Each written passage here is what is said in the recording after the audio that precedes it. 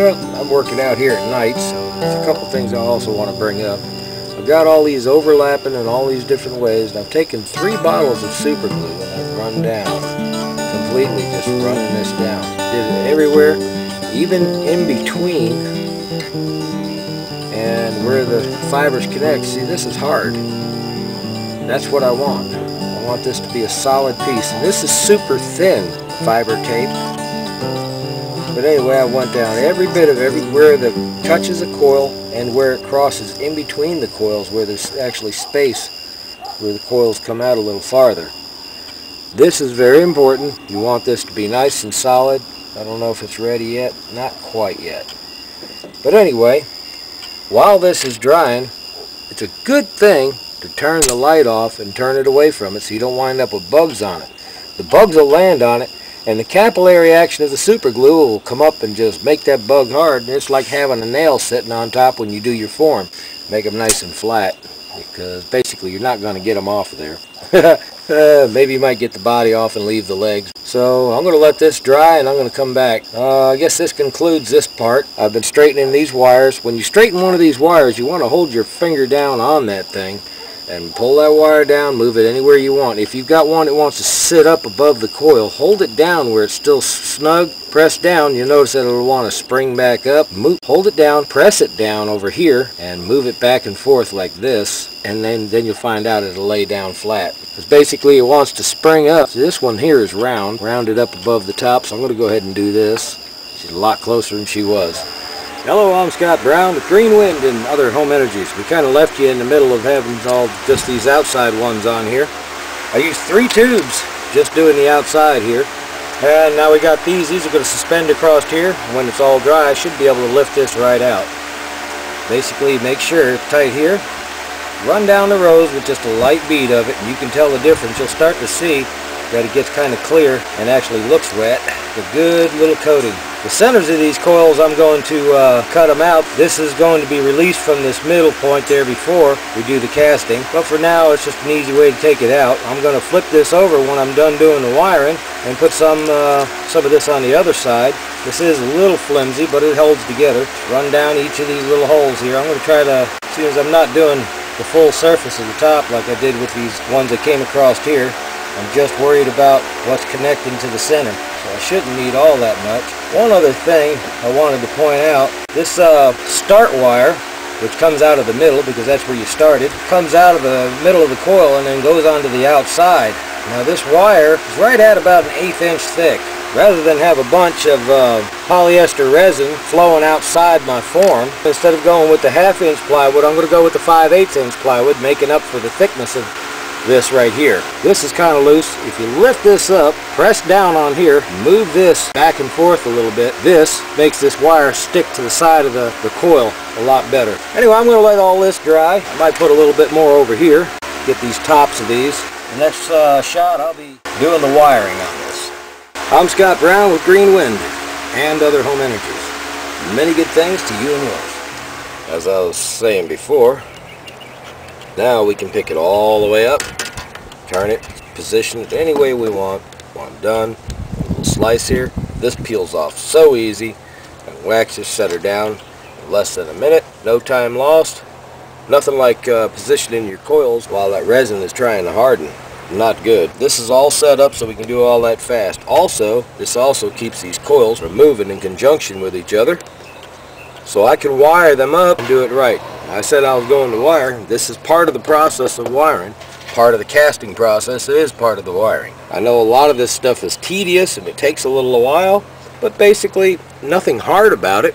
Anybody can do this. Anybody can wind that coil. Anybody can design that coil if you saw everything I did. I'm going to get back into wiring on this. I'm going to wire up a couple of them and then I'm going to come back because, like I said, it takes a long time. I'm not going to bore you to death on the camera. I'll show you a few connections being done. Okay, sorry for the long shot here. Anyway, what I've done is I've straightened a lot of the wires by holding them down, then pulling them and getting the kinks out of them and rolling them. I shouldn't have rolled them up as tight as I did on some of them, especially like this one here. But basically, once you do that, you want to take it all the way over to about the center of the coil on the other side and cut it, because that's going to leave you just enough room to get over here. Don't worry, that's not all the wire you have. You also have the like this is your start, and that runs over to here. This one here has a start, and it's gonna be long enough to reach over here. This one's gonna be long enough to reach over here. But when you get them, you bring them together, and you want to leave yourself about an inch to play with, and cut the one from over here and the one from over here. Then we're going to sit there and put heat on them, like a flame, and burn the insulation off, sandpaper them, and then we're going to put these together. If I can find my heat shrink, I will. Other than that, I'm not going to worry about it, because none of these connections are going to be in the same spot. I want to keep them away from where these are going to mount.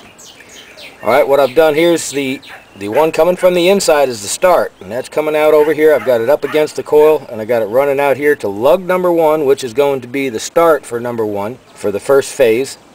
Then the start for the second phase comes over here and over here. Then the start for the third phase, let me get out of your light. The start for the third phase is coming all the way over to here. And I've got these laying down pretty good, where I pinned them down, moved them back and forth while I laid them down. That keeps it nice and flush with the bottom. In order to keep these out of the way, I'm going to go ahead and use some aluminum foil tape, because it sticks so good.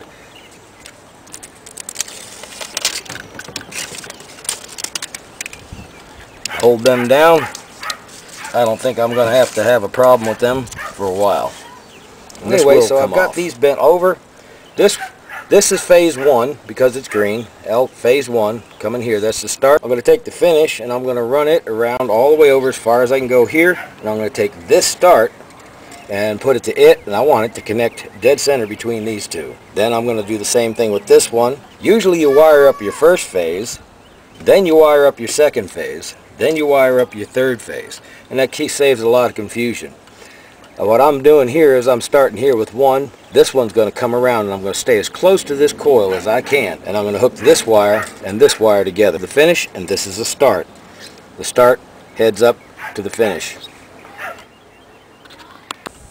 Okay, so I've taken the finish wire and I've run it all the way over to here, and I'll show you part of the technique that I used. I might as well do it with this. Remember, this is green, this is green. That's why I colored them all, so I can figure out and not get confused. I do not want to get confused in the middle of this. So taking a stator apart after you've casted it is not very easy. It requires a lot of chiseling, a lot of time. Alright, I've bent that down, and I'm going to kind of bend it over to the side to get it as close to this coil as I possibly can. Holding this down with my thumb, I'm going to bend this wire as I pull out, then I'm going to bend out as I pull. I'm going to bend it this way, then I'm going to bend it this way again, like that. Bend it where it wants to do curling up, like this again, and I'll kind of just put just enough bend to get it straight. Then I'm going to do it like this. Reason being, it'll curl that way. Hold this down, press in, and we should have it. And that's pretty close to where I can wire it right over here, or I can wire it right here. Thinking if I ever have to change a coil, connecting it real close to it up here would probably be a good thing. So I'm going to go ahead and do them this way. This one I'm going to leave long. I'm going to go about a ½ inch, clip it here. This one I'm going to kind of pull tight, and I'm going to give me just a little bit more, because my anchor post is going to be here, and I want to push these inside to where they meet up here. Hello, I'm Scott Brown with Green Wind and Other Home Energies. As you see here, I have a 1A. Over here, I have a 1B and a 1C. I label all the green ones as with a 1. Next one, this says 2A. Whoop, there we go. 2B and 2C. And of course, 3A, 3B, and 3C. That helps to keep from getting messed up on the coils. All this little section inside here, as you can see, has light behind it, and that's because the light's going through. This mesh is going to get cut off anyway. So anyway, the L1 comes out of here, goes over to the terminal, and that's the start because it comes from the inside of the coil. The finish follows all the way around over to here, and you can see I cut a V in, and I've got the wires wrapped right here. I twisted them lengthwise and then bent it in to get it away from this. I might go with the 14-inch circle instead of the 15.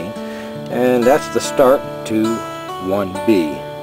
And this is the finish to 1B, which I'll show you here in a minute. I'll go ahead and pull it over on camera and get it all set up.